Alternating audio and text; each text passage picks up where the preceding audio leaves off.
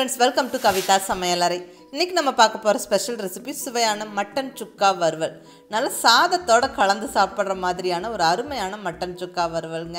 கண்டிப்பா நான்வெஜ் பிரியர்களுக்கு இந்த மட்டன் சுக்கா வறுவல் ரொம்ப ஃபேவரட்டான டிஷ்ஷா இருக்கும். இங்க என்ன ஸ்பெஷல்னா நல்ல ஃப்ரெஷ்ஷா மசாலா தயாரிச்சு அதில் இந்த மட்டன் சுக்கா வறுவல் செய்ய போகிறோம். ரொம்ப நல்ல கமகமன்னு வாசனையோட அதே சமயம் ரொம்ப டேஸ்ட்டாக இருக்கும், செம்மையாக இருக்குங்க. கண்டிப்பாக ஒரு வாட்டி ட்ரை பண்ணி பாருங்கள். ரொம்ப ஒரு ஈஸியான ரெசிபியும் தான், ரொம்ப சிம்பிளாக செஞ்சு முடிச்சிடலாங்க. பட் டேஸ்ட் வந்து ரொம்ப நல்லாயிருக்கும். ஸோ ஈவன் புதுசாக சமைக்க பழகிறவங்க கூட இதை ட்ரை பண்ணலாம், பர்ஃபெக்டாக டேஸ்ட்டாக இருக்கும். ஸோ கண்டிப்பாக ட்ரை பண்ணி பார்த்துட்டு எப்படி இருந்துச்சுன்னு உங்கள் ஃபீட்பேக் சொல்லுங்கள். இப்போ நம்ம இந்த அருமையான மட்டன் சுக்கா வறுவல் எப்படி செய்கிறதுன்னு பார்க்கலாம் வாங்க.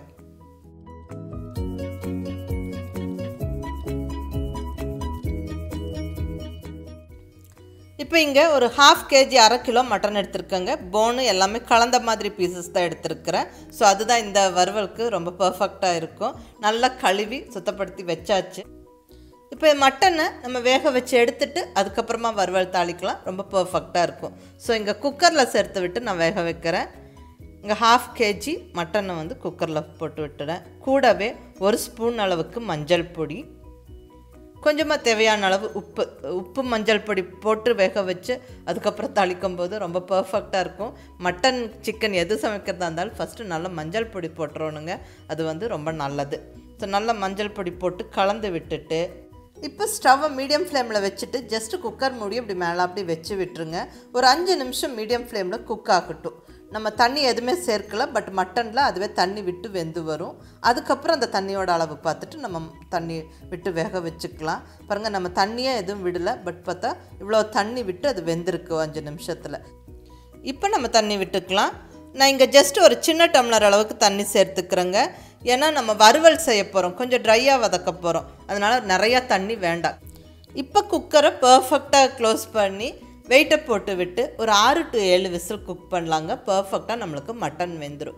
ஸோ இங்கே மட்டன் வெந்துக்கிட்டு இருக்கட்டும். இப்போ அந்த கேப்பில் நம்ம வந்து மசாலா ரெடி பண்ணிடலாம். இப்போ குயிக்காக ஒரு மசாலா அரைச்சிடலாம். இதுக்கு 20 to 25 சின்ன வெங்காயம், ஒரு 7-8 பல் பூண்டு, நல்லா பூண்டு நிறையா சேர்க்கும்போது ரொம்ப நல்லா டேஸ்ட்டாக இருக்கும். கூடவே 1 இன்ச் அளவுக்கு இஞ்சி. இப்போ இது கூட கொஞ்சம் ட்ரை ஸ்பைசஸும் சேர்க்குறோம். நல்ல ஒரு ஃபுல் ஸ்பூனுக்கு சீரகம், 1/2 ஸ்பூன் மிளகு, 1 ஸ்பூன் சோம்பு, கொஞ்சமாக 1 ஸ்பூன் அளவுக்கு கசகசா ஒரு 20 நிமிஷம் தண்ணியில் ஊற வச்சு எடுத்துக்கிறேன். அப்புறம் இந்த கசகசானா என்னன்னு ஒரு சில பேர் கேட்டிருந்தீங்க. இது இங்கிலீஷில் இதுக்கு பேர் பாப்பி சீட்ஸ். இது ஒரு வகையான ஸ்பைஸுங்க, ரொம்ப நல்லது. நம்ம குருமா இந்த மாதிரி நான்வெஜ் எல்லாம் சமைக்கும் போது சேர்க்கறது ரொம்ப நல்லது. உடம்புக்கு நிறைய ஹெல்த் பெனிஃபிட்ஸு இதில் இருக்குது. ஸோ இப்போ இதெல்லாம் நல்லா அரைச்சாச்சுங்க. நான் தண்ணி எதுவும் எக்ஸ்ட்ரா விடலை, ஜஸ்ட்டு அந்த வெங்காயத்தில் இருந்த மாய்ஸ்சர் அப்புறம் இந்த கசகசா ஊற வச்ச ஒரு 2 ஸ்பூன் தண்ணி, அது மட்டுமே தான். இந்த அளவுக்கு தண்ணி சேர்த்து கொஞ்சம் கெட்டியாக தான் அரைக்கணும், அதிக தண்ணி வேண்டாம். இப்போ இங்கே மட்டனும் ரெடி ஆயிடுச்சுங்க. நல்ல ஒரு 7 விசிலுக்கு அப்புறம் சூப்பராக வெந்துருச்சு. ஸோ நம்ம அதை ஓப்பன் பண்ணி எடுத்தாச்சு. நல்லா பர்ஃபெக்டாக வெந்திருக்கு பாருங்கள். தண்ணியும் அளவாக தான் இருக்குது. ஸோ நம்ம இங்கே சுக்கா வறுவல் பண்ணுறதுக்கு இந்த அளவுக்கு தண்ணி போதும். நம்ம அந்த மசாலாவோடு சேர்த்து வதக்கும் போது பர்ஃபெக்டாக இருக்கும். இப்போ நம்ம மட்டன் சுக்கா வறுவல் தாளிச்சிடலாங்க. இங்கே நல்ல ஒரு இரும்பு கடாயை நான் ஸ்டவ்வில் வச்சாச்சு. இங்கே இப்போ 2 டேபிள் ஸ்பூனுக்கு எண்ணெய் சேர்த்துக்கிறேன். ஆயில் சேர்த்து விட்டு அது கொஞ்சம் நல்லா சூடாகட்டும். இப்போ தாளிப்புக்கு தேவையான ஸ்பைசஸ் எல்லாம் எடுத்து வச்சுருக்கிறேன். அது என்னென்னு பார்த்துடலாங்க.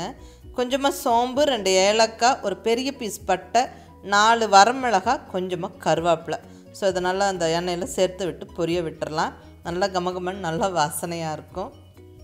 இப்போ அரைச்சி வச்சுருக்கிற மசாலா விழுதை சேர்த்துடலாம்.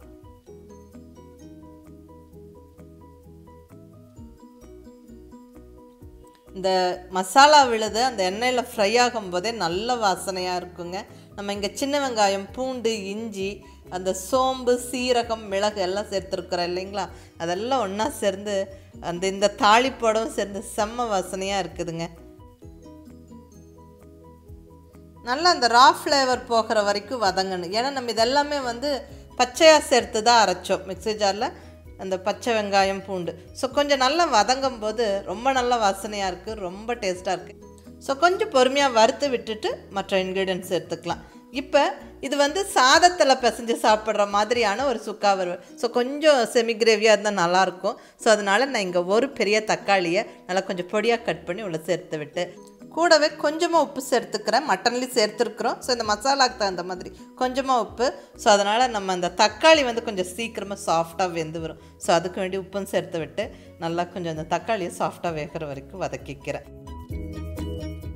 இப்போ இந்த மசாலா விழுது தக்காளி எல்லாம் நல்லா வதங்கிருச்சுங்க. இப்போ மசாலா பொடிகளை சேர்த்துக்கலாம். 1 ஸ்பூன் கரம் மசாலா, 1 ஸ்பூன் வரமிளகாய் பொடி, 1 ஸ்பூன் மல்லிப்பொடி. இந்த மசாலா பொடியெல்லாம் சேர்த்து நல்லா ஒரு நிமிஷம் வதக்கி விட்டுறலாங்க. ரொம்ப நல்ல வாசனையாக இருக்கும்.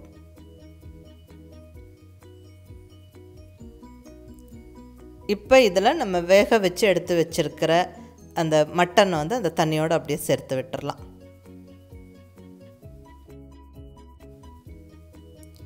நல்லா கலந்து விட்டு அந்த தண்ணி கொஞ்சம் ட்ரை ஆகி நல்லா அந்த வறுவல் பதம் வர வரைக்கும் ஒரு மீடியம் ஃப்ளேமில் ஸ்டவ்வை வச்சுக்கிட்டு வேக விடலாம்.